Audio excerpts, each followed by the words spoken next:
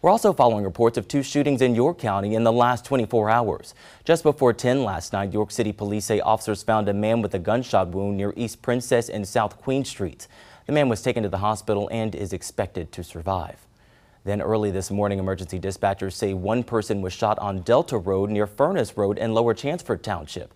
That shooting happened around 4 this morning. There's no word on that victim's condition or if there are any suspects in either shooting.